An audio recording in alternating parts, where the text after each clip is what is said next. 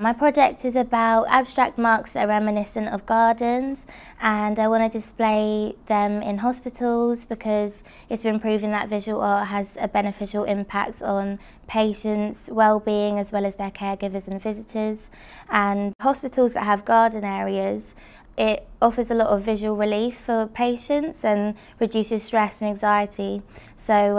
I wanted to bring the outside in for people who don't have access to those areas, and also just to help people and bring a distraction to them and help them remove themselves from reality for a couple seconds and get lost in their imagination. So I start off by doing a lot of visits to garden areas like Kew Gardens and stuff like that, and I'll take lots of pictures and do quick mark making pieces, so little paintings in my sketchbooks, and then from there I will choose my colour palettes, the ones that kind of stand out the most, and I'll take small marks from my mark making pieces and create them on a much bigger scale through screen printing. So creating big pieces like this, it's 4 layers altogether, and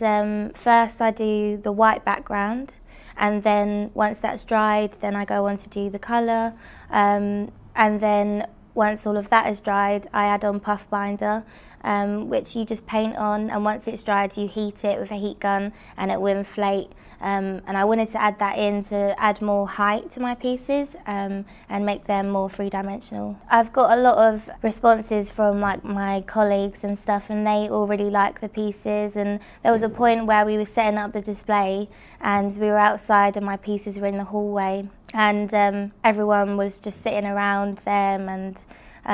everyone kept saying to me that it was calming them down and they didn't feel as stressed, and then after having that little break they'd come back in the room and carry on, and so that just proved to me that it's worked. My aim has actually come true. So.